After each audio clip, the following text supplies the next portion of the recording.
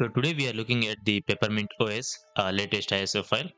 So let's quickly boot it in a live boot because I'm running it on a virtual machine, which is VMware with 60 GB of hard disk, 4 GB of RAM, and my CPU is i5 12 Gen 1240p.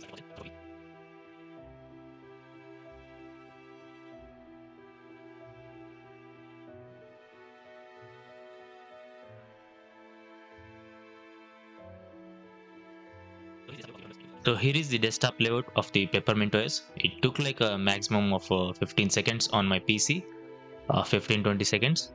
So I downloaded it from the SourceForge website. The PeppermintOS ISO file was released a few hours ago. So I don't know what's the changes or the release notes. I need to check it out on my own. So let's first change the display settings. Let's go to the menu and find the display settings here and change the display settings. So here is my resolution, which is 1920 into 1080. So there are plenty of available options here, up to like a 4K, near to 4K. Here is the 4K, and I think this is 4.5, something like that. So these are all the resolutions available, and the desktop environment, as you can see, xfce. So let me show you the version. So this is the welcome app, or here are some of the options. You can go to all these links for the packages, hub, and all these things you can see here. So let me close it first, and let me open the task manager, so we can see how much of resources it consumes in the beginning of the video.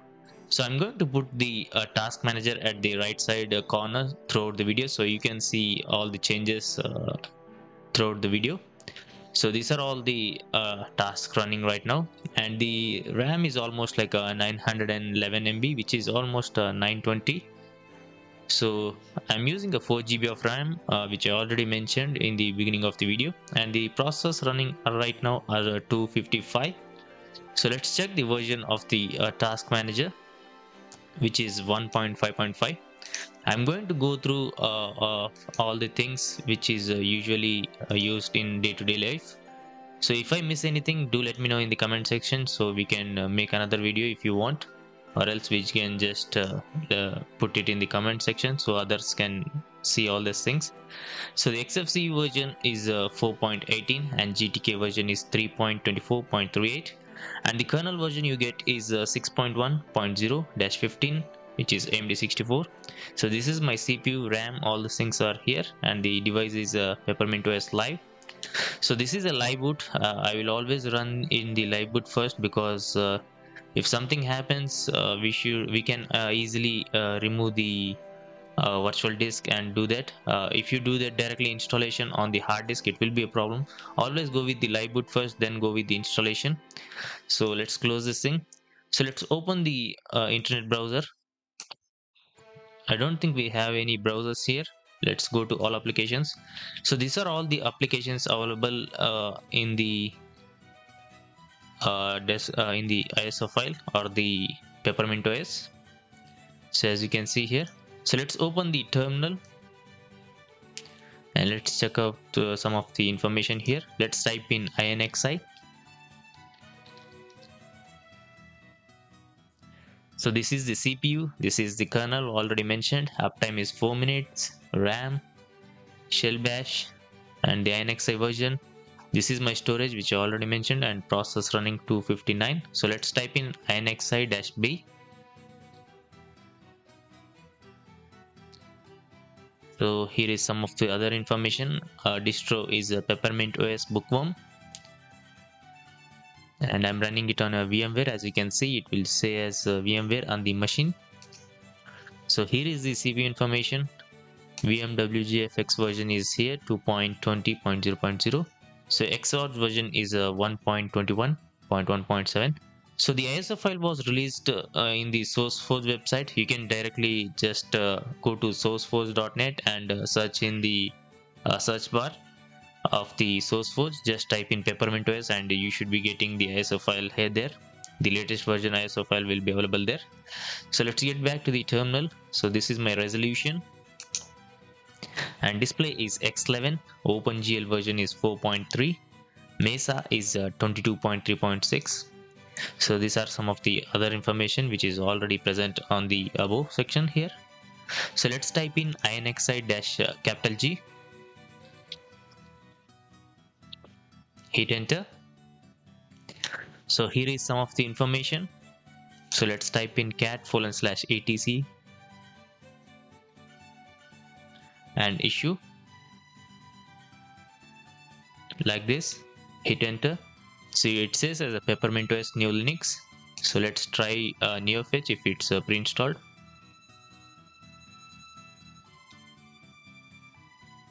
Here is the neofetch information.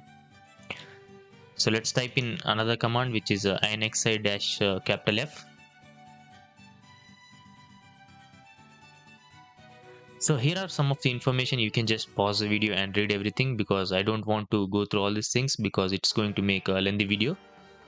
So let's type in another command which is inxi-SV8. So here is the Pulse audio version. Check out all the audio, graphics, CPU, all those things. I'm going to type in another command which will give all the information of the distro. So you can just pause the video and read everything. So let's type in inxi-SV8. So you will get all the information in the distro here, as you can see. So here are all the information about the system, machine, and the memory. All the information are available here. Vulnerabilities, graphics, display, audio, network, Bluetooth, all these things will be available here. Partitions. So just pause the video and read everything if you want. So let's type in desktop. So desktop is not found. So let's close this thing. Let's check out some of the desktop features in the taskbar. Here is the date and calendar, volume. Let's check the audio mixer. You can customize according to your wish. Playback, recording, output device, input device configuration. All the options are here. So the microphone, line in, analog input, video, all except monitors. Let's close this thing. Notification settings. You can change the notification settings. You can just put it to do not disturb. So here are some of the options. You can go through all these things if you want. Forget application. You can customize all these things on your own if you want, or else you can just put it as default. So we got some updates here. So let's open the, so it will check updates here. So instead of waiting, let's check other features. So here is the settings of the power manager. You can change all these things according to your wish. So system, display, security, and devices. So here is the network options. You can customize if you want. You can add the VPN if you want here. So let's check the panel information here. 4.18.2 and properties. You can change if you want. All these things which is already available in the older version of the xfce and the present version. So these are all the same things. There is nothing changed here. So let's go to the desktop settings and check out some of the wallpapers and menu icons, all those things. So I think we get a single wallpaper in the PeppermintOS, and we have like a colors. You can choose anything you want. So on the menus, again same, which is usually seen in xfce desktop environment. So these are all the other information. If you want, you can put the icons on the desktop if you want, like a home, file system, removable disk, all these things. You can customize all these things on your own. So that was not the new thing, so I'm just going to skip that part. So here is a Synaptic Package Manager. So let's open some of the applications and see whether the distro will handle all these applications at once. I'm going to run like a bunch of apps, like 15-20 apps, so we can see whether it's stable or whether it will get crash or thing like freeze or something like that. So keep an eye on the CPU and RAM. As you can see, it's almost 70% of the CPU and the RAM is almost 1.3 GB. I think the person who has the 2 GB of RAM will handle the Peppermint OS. The PC will handle the Peppermint OS, I guess. This xfce desktop environment, because the usually 2 GB of RAM PC will be having like a 1.8 GB of RAM to use. So I think it will be a pretty good to run on low-end PC, I guess. So I don't know properly because I don't have any low-end PC right now. So if you want to try it, you can try it on your own. Always try it on the live boot first, then go with the installation. Don't directly install this, because you need to wait for the stable ISO file, whether it's stable or not. You should always check it out. So these are all the packages which are pre-installed. So the highlighted one will be green one, and the installed version will be here. The latest available version will be on the right side corner. And here is some of the description. You already know all these things, so I'm not going to say anything.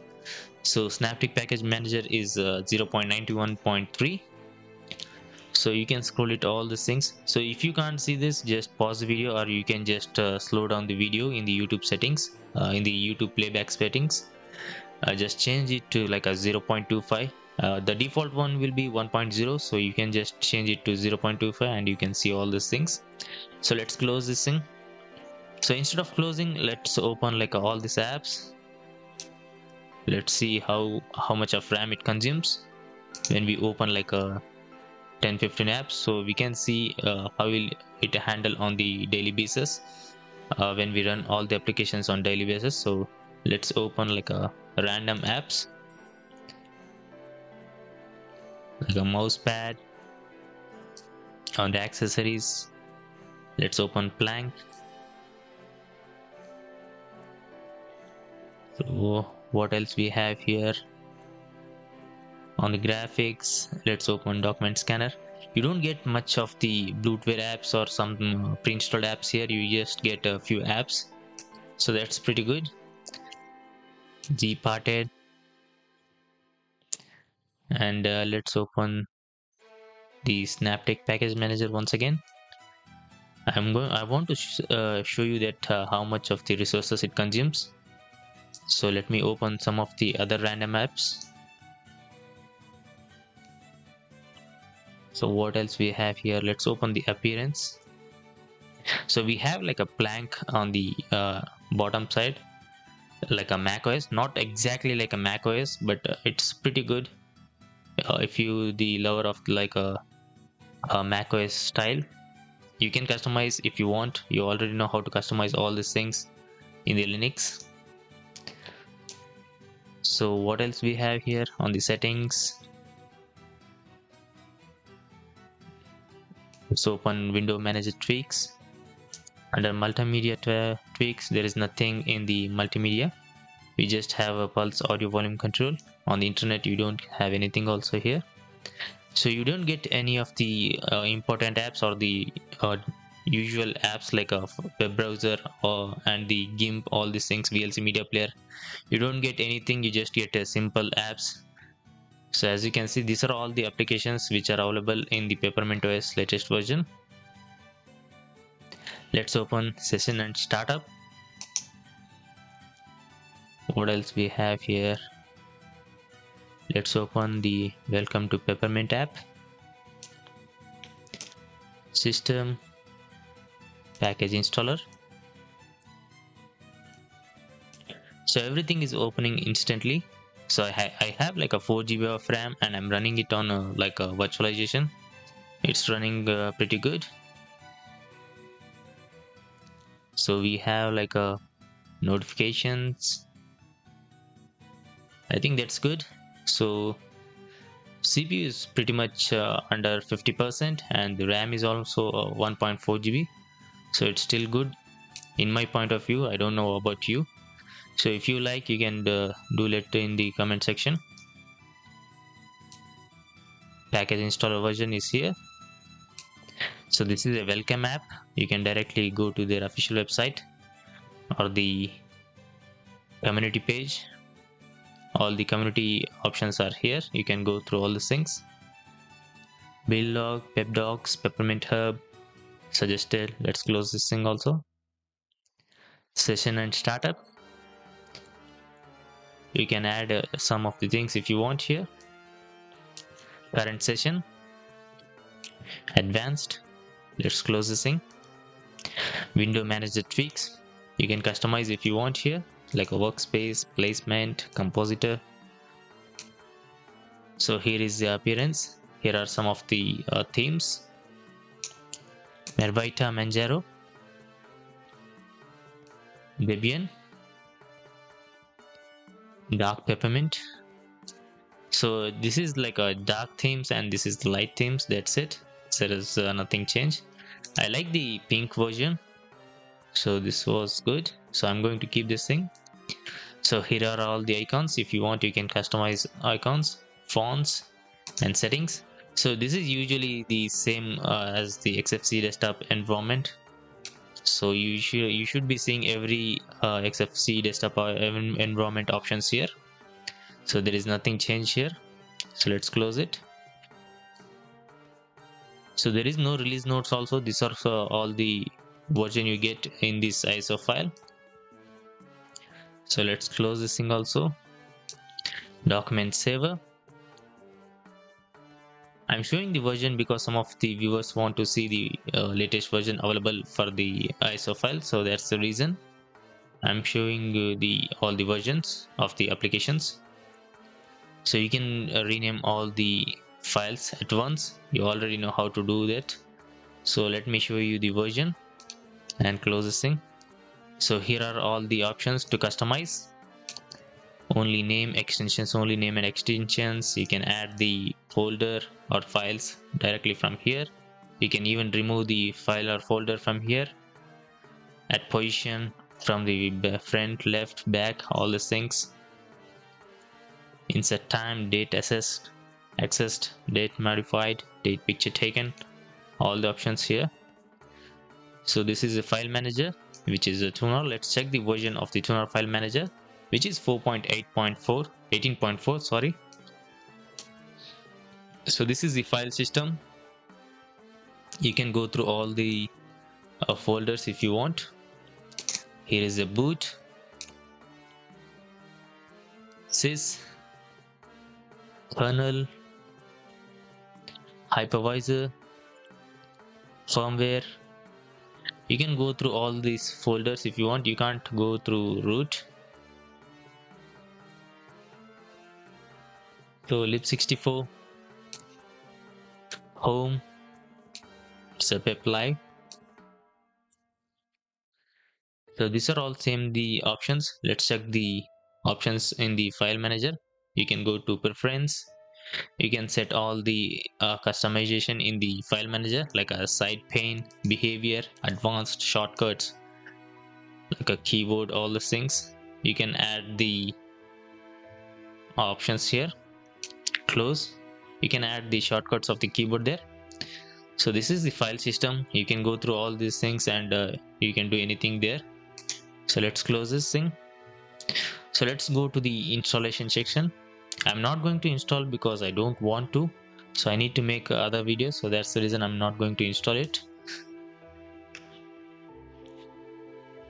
So you get the same installation in the all the Linux distro, same as usual. You don't get any complicated options here. You just get simple options. The version of the Calamitous installer is a 3.2.61. You need to choose your language.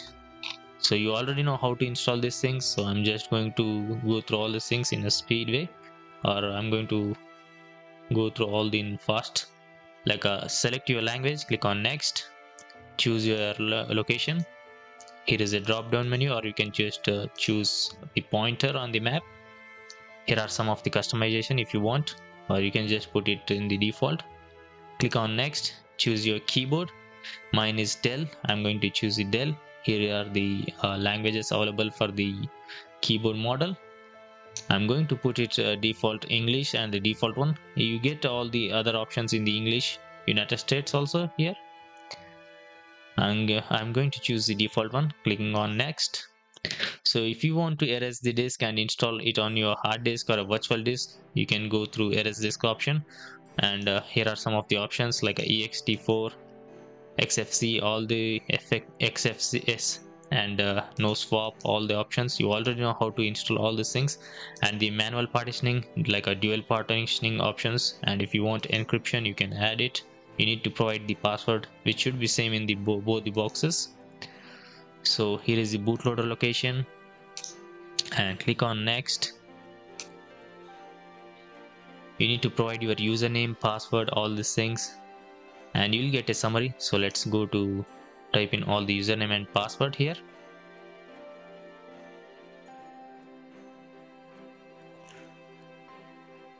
Let me type in the computer name or a login.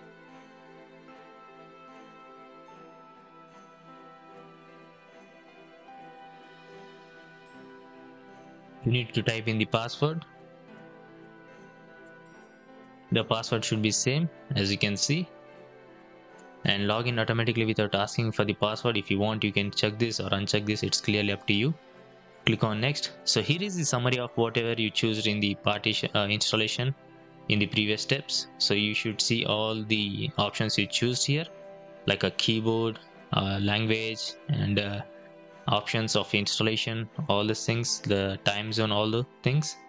So after clicking on install, it's going to take like a 5 to 10 minutes, depends on your PC and depends on the ISO file, whether it's a stable ISO file or the beta version, all those things.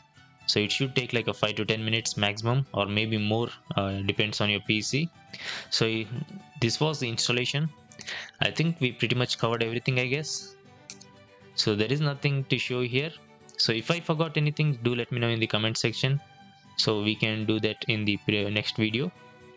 So same again, the print settings. So there is nothing left here. Here is the application finder. You can find the applications, just type in here, like a settings, options, preference. You can directly launch it from here after choosing the application. So what else we have here? Accessibility, you already know all those things, so no need to show all the things because it's going to make the video lengthy. So pretty much covered everything. Screenshot, usually you get all the screenshot options or the same in the every xfce desktop environment, so no need to show that. So let's go to the logout screen.